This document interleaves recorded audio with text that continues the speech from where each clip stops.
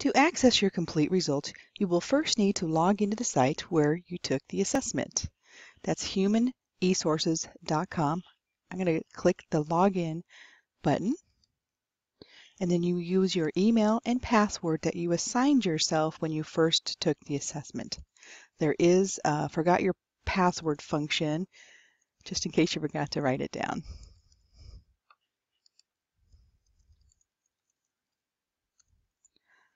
Okay, so I'm going to close the dialog box so I can show you where to access your report. You're going to click on My Portfolio. You scroll down, and there's the Do What You Are report right here. View Full Report. Click on that, and there's a couple of options. You can print the report, you can look at the PDF view, or you can get a PDF download. Okay, so I will come back to this in a bit, but to show you some of the features of the report. So let's transition to a quick review of the history and the context of personality type. To understand the history of personality type theory, I pulled up this infographic about the origins of the Myers-Briggs type indicator. You might also know this as the MBTI, which is a popular tool to measure personality type and is really the assessment that started the whole movement. The true origins of personality type theory began with Carl Jung.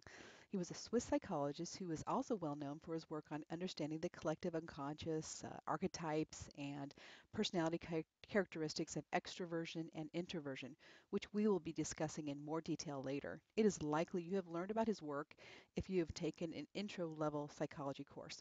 So Carl Jung wrote an influential book in 1923 about personality type, which inspired the work of Catherine Cook Briggs, and she is the Briggs and the Myers-Briggs type indicator to undertake a lifelong exploration of personality type.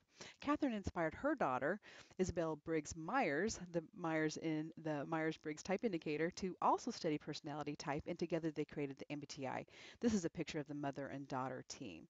During the 20s and 30s, they worked together to create the basic structure of the MBTI. In 1943, the first version of it was copyrighted. One of the motivating factors of publishing it was to help people understand one another so that the devastating conflict and suffering and hostility experienced during World War II could be avoided in the future.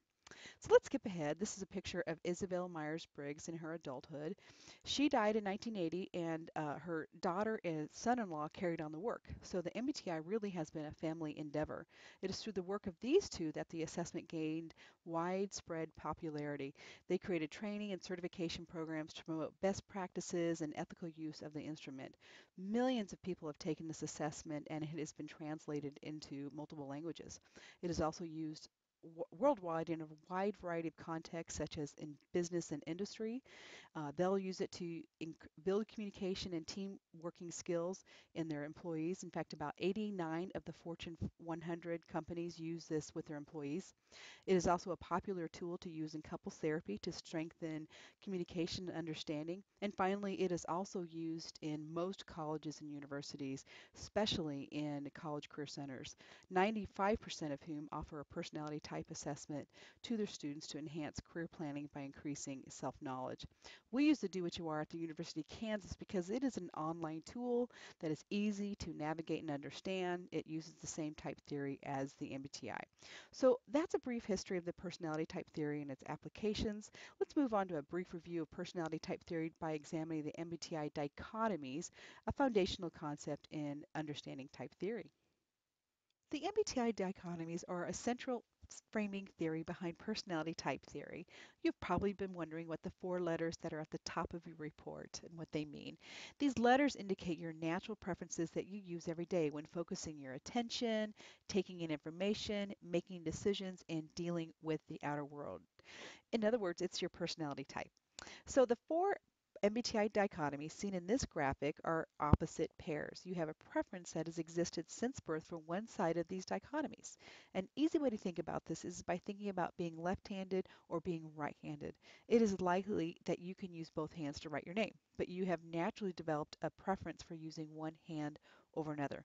So let's learn more about these dichotomies. Okay, so where you focus your attention. If you have a preference for extroversion, you are energized by being with other people, have a tendency to think out loud, talk more than listen, are easy to read, to get to know, share personal information readily and freely. If you have a preference for introversion, the natural focus here is in the internal world. Okay, so these are people who are energized by spending time alone, think through things through in their heads, listen more than they talk, are more private, prefer to share information with a select few. Okay, let's think about how to take in information, that dichotomy. For those of you who have a preference for sensing, you have a tendency to take in information in a sequential, step-by-step way. Trust what is concrete and certain, tend to be known as practical and realistic, can be specific and literal, give detailed descriptions, grasp facts and details, and often have an excellent memory for them, as a matter of fact.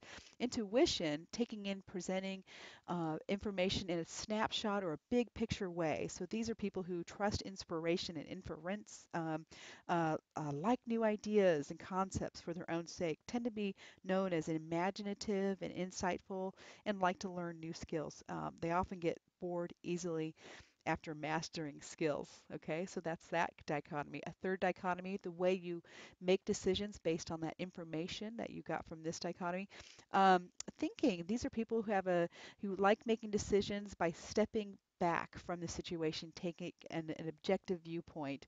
So they apply impersonal analysis to problems. They naturally see flaws and tend to be critical.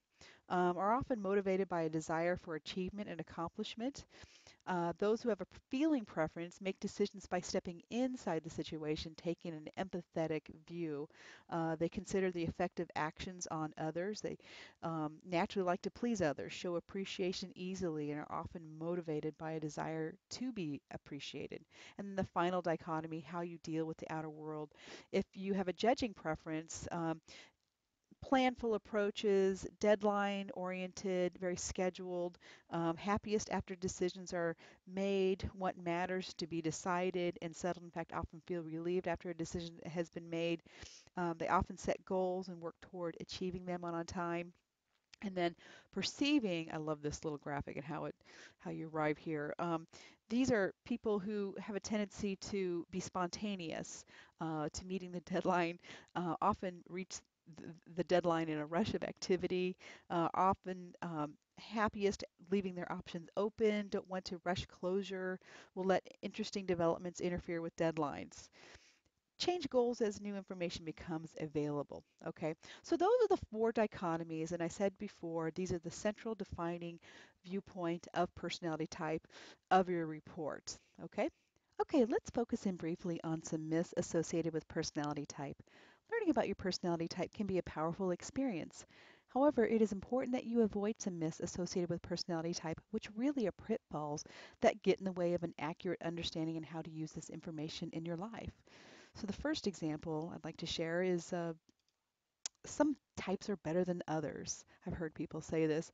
You know, there are 16 different personality types. It can be a natural for you to think that your personality type is better, especially at the beginning. And it is very empowering to acknowledge personality characteristics that you may not have validated before. However, as you develop your understanding about your type, you will come to appreciate the strengths of different personality types, especially since they have natural strengths different than your own. It is important to note here that the value of learning about personality type is not just learning about yourself, but also learning about the personality of others to achieve better communication, understanding, and collaboration in personal and professional relationships. So therefore, no type is better than the others. Okay, let's move on to another myth. Personality type describes everything about a person. You know, it was never the intent of the MBTI to describe you perfectly and wholly. In fact, no assessment like this exists and likely never will. Human beings are complex. Within each of the 16 types, there's still quite a range of differences in behavior. These differences can be explained by family influences, where you grew up, genetics, and other influencing factors. So therefore, you are more complex than your type. Okay. A third myth, the final myth, blaming bad behaviors on personality type. Let me give you some examples. For example, stereotyping. Someone might say, she's a thinking type. She won't consider other people in her decision. You know, a response to that could be, perhaps this person with a thinking preference would be more receptive if the needs of the people in the situation were presented as part of an analysis of pros and cons. So everyone can think of people in a decision. It depends on how the information is presented. Okay, another example, making excuses for poor performance. So someone might say, I'm an ISTJ, I can't brainstorm. You know, brainstorming may not be a preferred activity of ISTJs. However, everyone can learn to brainstorm. Perhaps they can try brainstorming variations on a practical theme. Okay, another example, pushing tasks onto others. Someone might say, let the sensing types deal with the details. There are details in many parts of a project. At times it will be necessary for intuitive types to deal with the details specifically relating to their role in the project. So dealing with the details can help them ensure that their visions are workable. Okay, so therefore, your type is not an excuse to behave badly. Do avoid that pitfall.